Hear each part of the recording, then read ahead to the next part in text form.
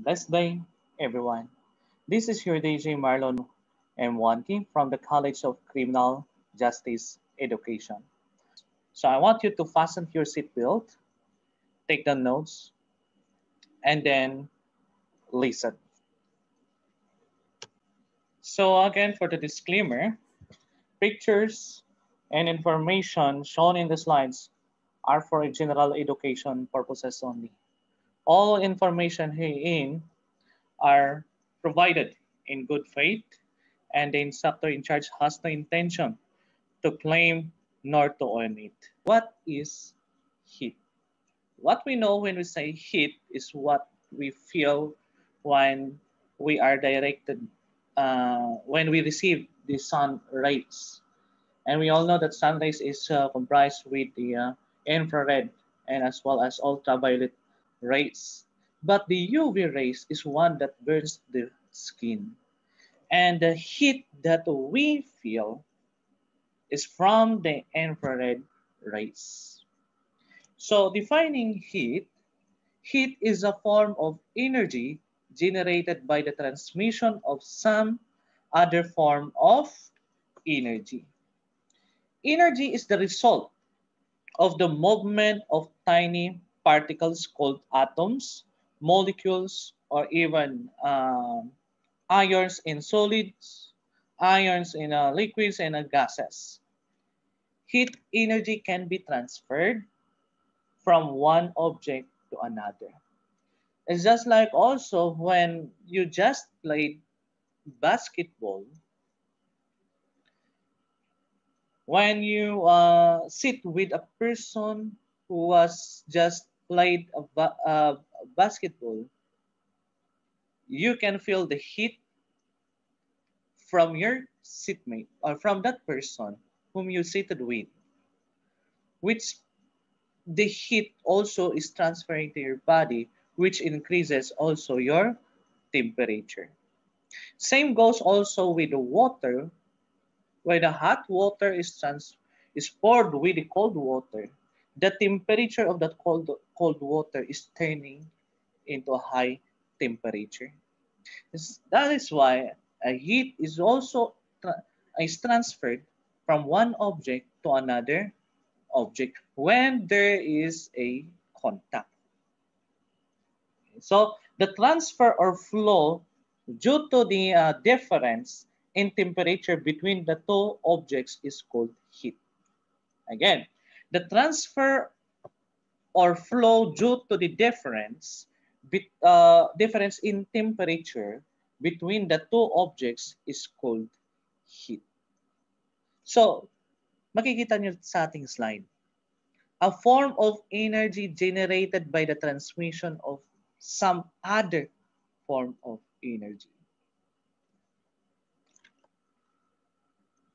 So, there are also common sources of heat. First is the chemical energy. The most common source of heat in combustion reactions.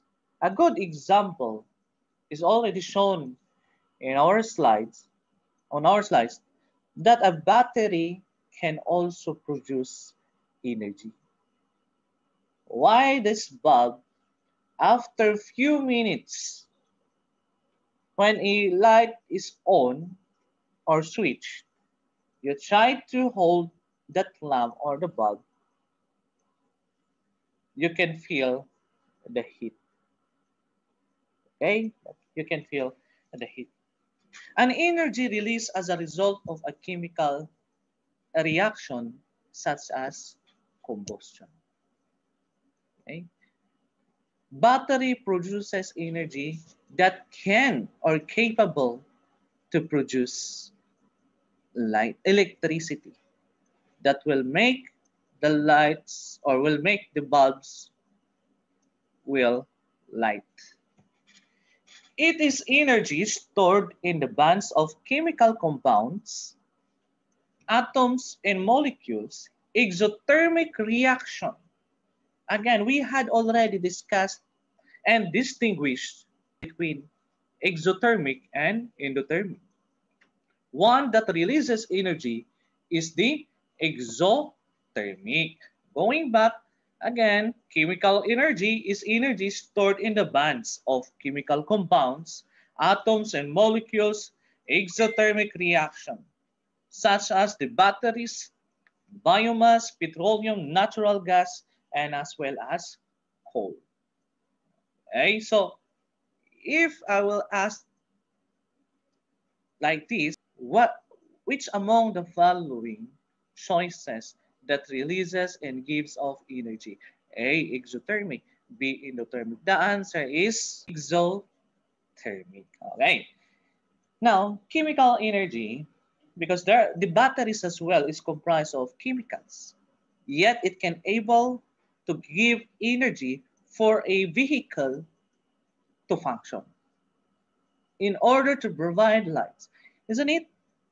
Okay, let's say for example, we don't have during the blackout or even brownout, you can make use of generator, and the generator, it requires also the chemical that will generate electricity.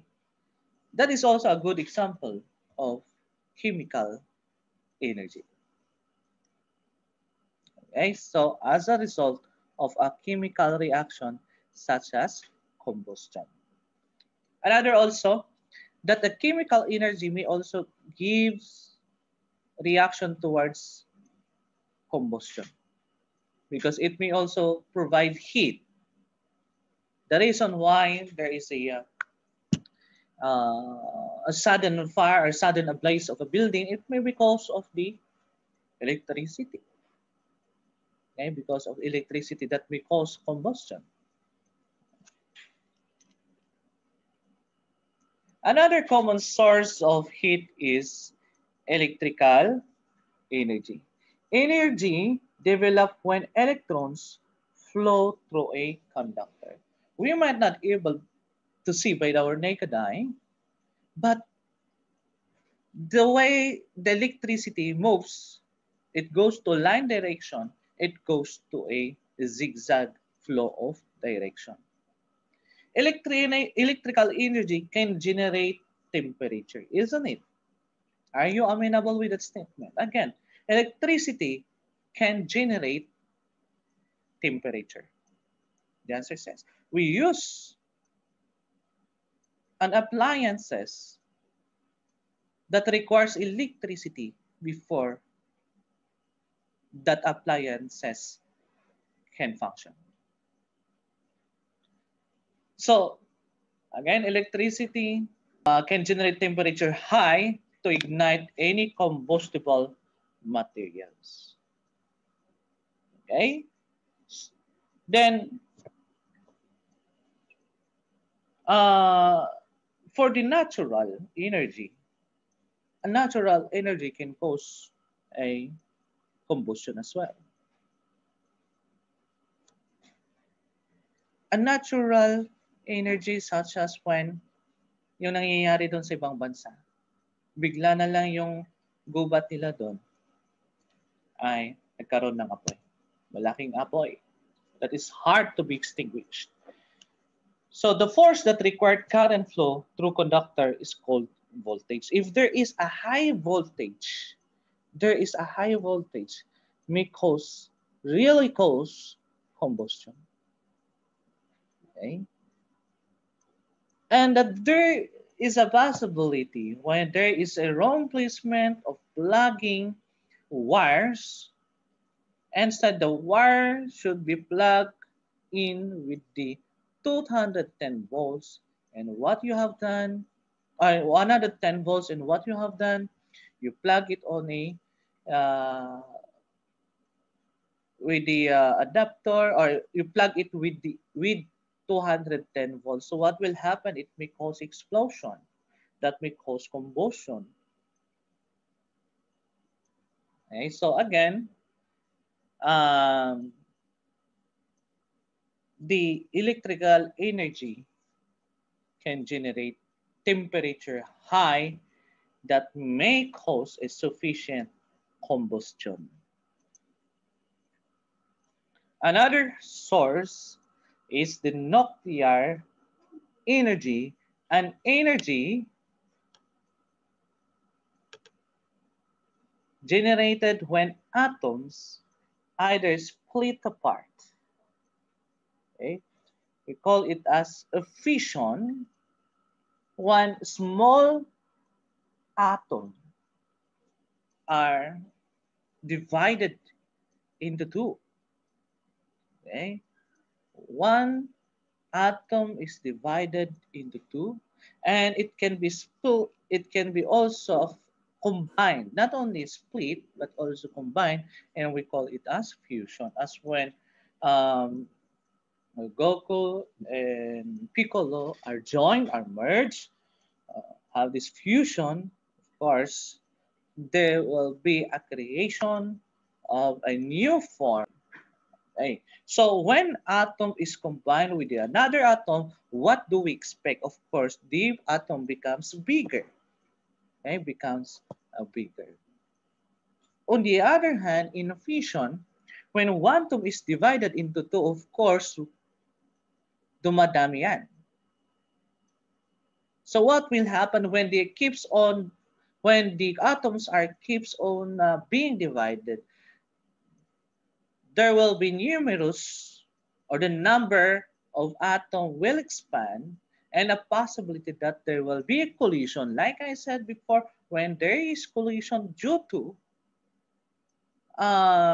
numerous atoms, a possibility that they may collide when they are contained in one container, it will produce, there will be a resulting to a high temperature, thus releases more vapor. Like, unlike the atom, okay, there is circulation, di nagkakaroon ng banggahan, so it is hard to produce a vapor, thus it is not easily being ignited. However, in a nuclear, specifically when used to generate electricity, okay, when it generates electricity. So fission used in nuclear reactors since it can be controlled. It can be controlled. On the other hand, fusion is not utilized to produce power since the reaction is not easily controlled. So among the two, fission and fusion, which one can be controlled or easily that is easy to be controlled? It is the fission, and it's hard to be controlled is the fusion. That is why fusion is not advisable to be utilized to produce power. Okay? It's hard to be controlled. So it is the fission that is advisable to utilize power because it can be controlled. Okay, so I just mentioned a while back that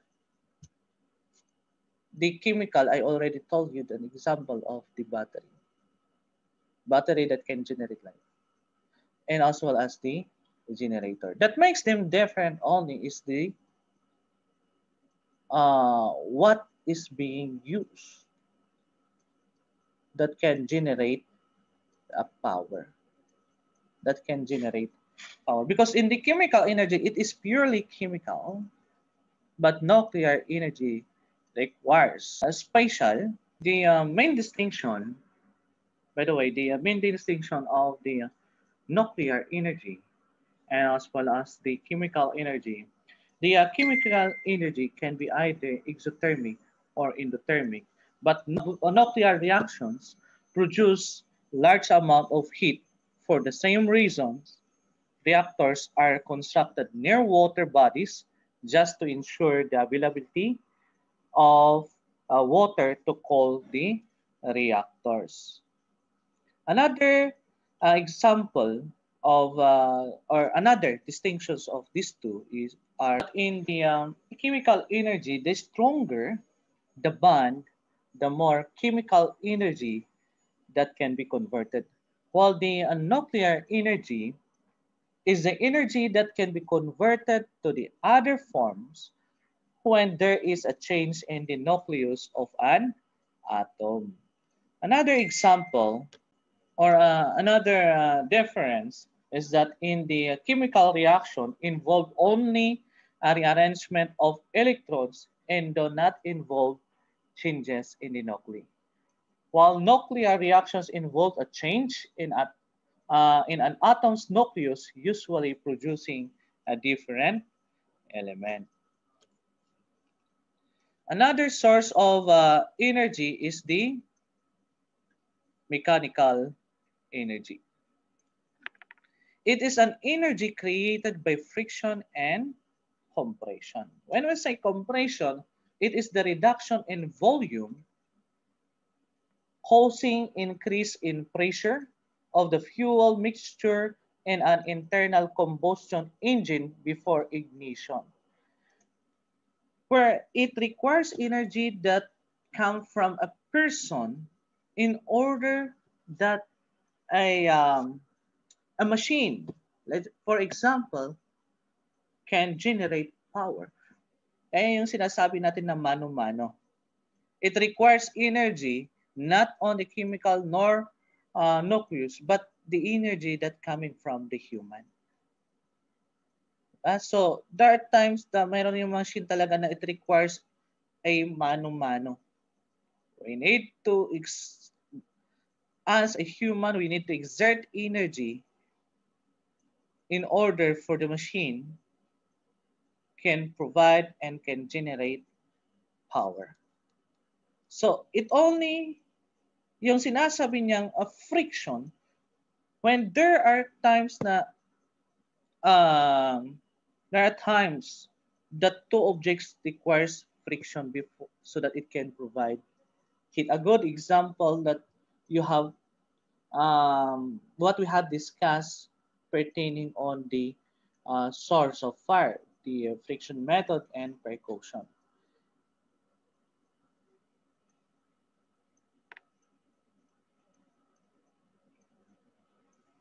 Then another is the smoke.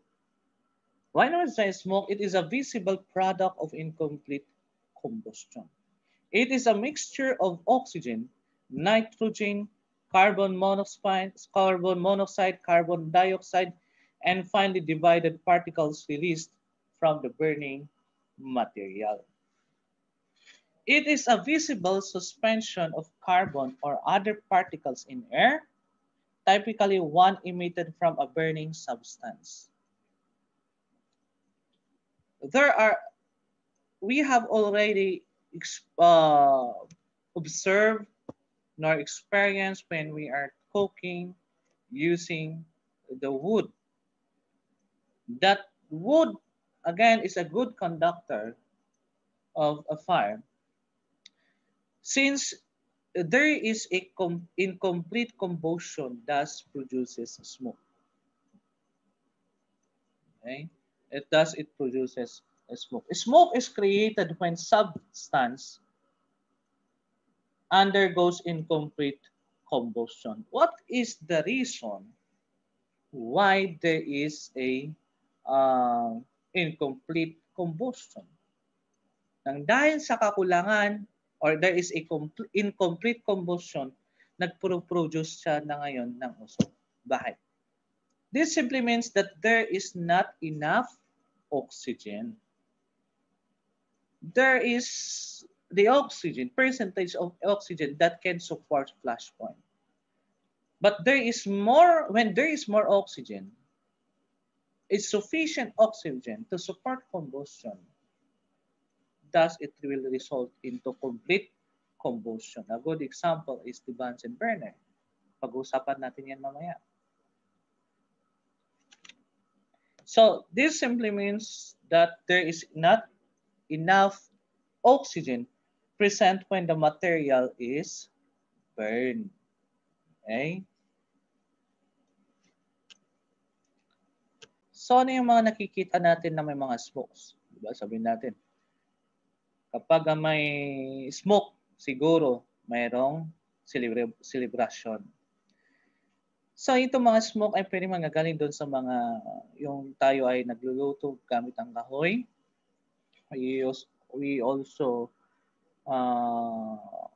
napapanood natin at naipapa-broadcast yung mga wildfires in other country. When we had also these campfires, yan, may mga smoke ang mga yan due to the incomplete combustion. The reason is there is no enough oxygen. There is no enough amount of oxygen. May I clarify? This is not a smoke is not a source of heat, but a smoke is a product of combustion. Okay. Again, a smoke is not a common source of heat, but a product of combustion. Hindi lang natin na edit. Okay. Next, let us talk about the flame. So again,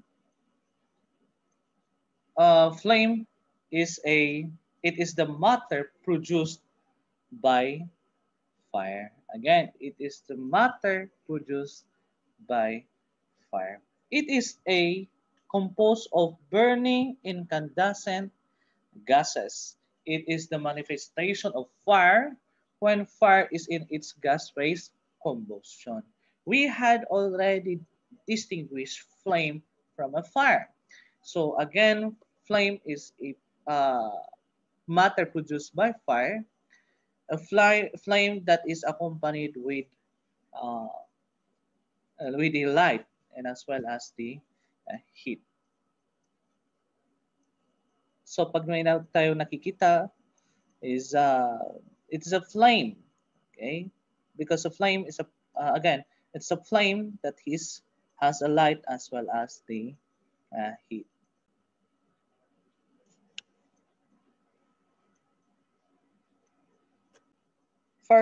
According to color incompleteness of combustion, the luminous flame. What is this luminous flame? Luminous flame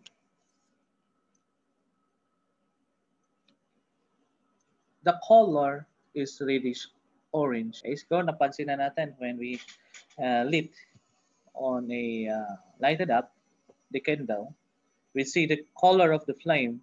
It is reddish orange in color. Another luminous flame produces deposit soot. Why luminous flame deposits soot? Because there is a incomplete combustion and because of it has a lower temperature. Kaya nga sabi natin kanina, bakit ang daming that smoke accompanied with the soot? Kaya when there is a soot or when a flame produces soot, there is incomplete combustion. As we had already mentioned, it is simply because there is no enough oxygen. Next is the non-luminous flame. This non-luminous flame has a bluish in color. See the difference in the luminous flame. It is reddish orange in color, while a non-luminous flame is bluish in color. So this flame does not deposit soot. We previously mentioned that when a flame deposits soot, there is incomplete combustion. Thus, when flame does not deposit soot, there is complete combustion because the temperature is high. It has a higher temperature. It's just because there is sufficient and certain amount of oxygen that support the combustion. When there is sufficient oxygen that supports the combustion, that increases the temperature higher, there will be a complete combustion. As a result, it will not deposit soot. And according to burning fuel in air mixture, premix flame is a good example of that is the Bunsen burner. Premix flame is also known as pre-mixture. It has a form under certain conditions during the combustion of a premix charge. Okay? The premix flame occur in any homogeneous mixture where the fuel and the oxidant are mixed prior to the reaction. Again, premix flames occur in homogeneous mixture where the fuel and then the oxidant are mixed prior to the reaction. A good example is the Bunsen burner. Okay? The Bunsen burner flame and the flame in most spark ignited engines. Premix flames can progress either as deflagration or detonation processes. Again, there is a mixture of the fuel and an oxidant before the reaction will take place. Next is the hydrocarbon, any substance containing primarily carbon and hydrogen. So it's a mixture between the carbon and hydrogen that makes it as hydrocarbon. While diffusion flame, a good example of the diffusion flame is the oxyacetylene torch. It is a oxidizer combines with the fuel by diffusion. Thus, flame speed is limited only. Diffusion flames smoothly flowing like a laminar flame or turbulent. Pag i-discuss natin yung pagkakaiba ng laminar and turbulent. Belong to the class of flames whose ingredients are not mixed prior to entering the burning zone. So it only happens when there is already a reaction. Unlike the premix flame, ba? Pag sinasabi natin pre-test, that is not yet the test, but it is the preparation, pre-test. Or yung ginagamit natin, pre-board. It is an exercises given to a examinee for them to be prepared for the board examination.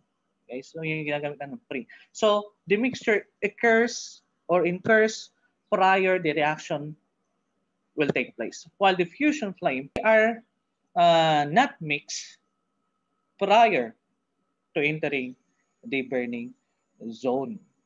Okay, so as a result, the flame is limited. What is the distinction between laminar flame and turbulent flame?